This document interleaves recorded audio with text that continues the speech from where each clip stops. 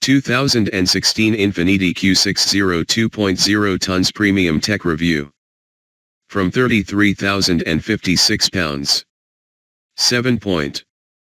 With a 2.0-liter turbo engine, Infiniti's Premium Coupe is refined and brisk enough but remains a left-field choice. What is it? Put simply, this is the entry point for the Infiniti Q60 range, the two-door coupe version of the Q50 saloon.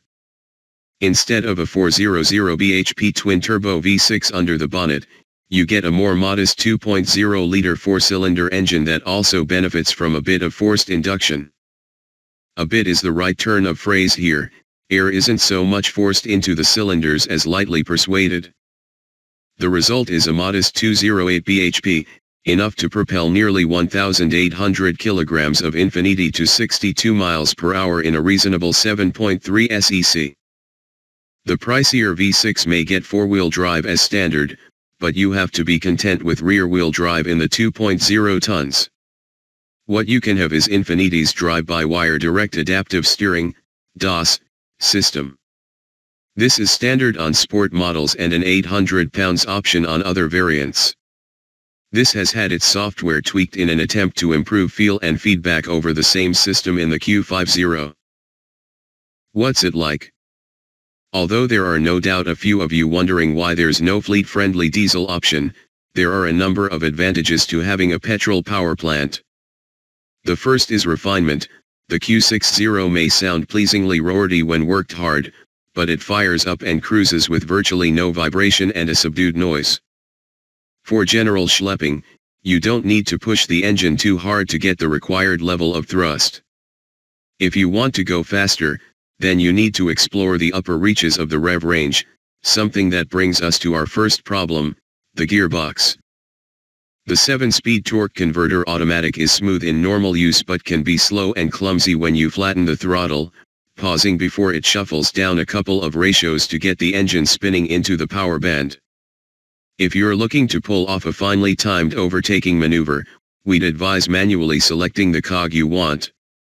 Given the unspectacular power-to-weight ratio, it's a surprise to feel the traction control stepping in regularly.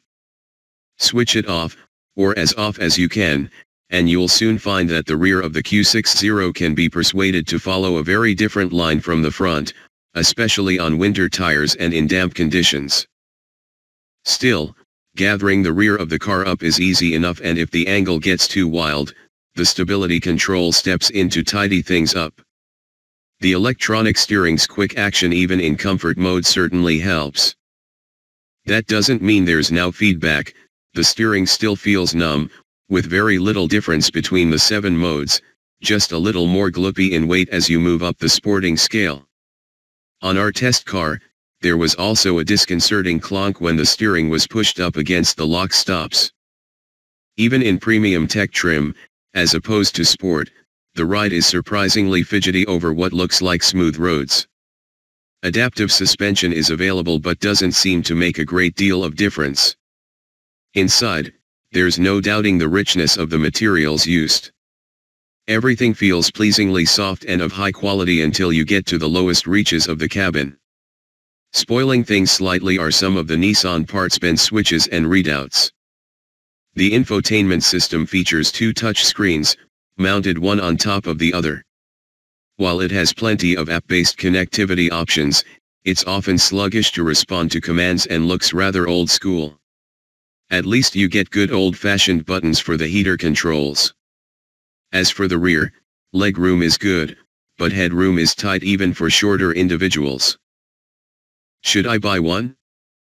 If you're smitten with the looks, the Q60 is certainly worth considering. Apart from the somewhat jittery ride and numb steering, it's a decent enough steer that's quick and refined enough for the majority of situations.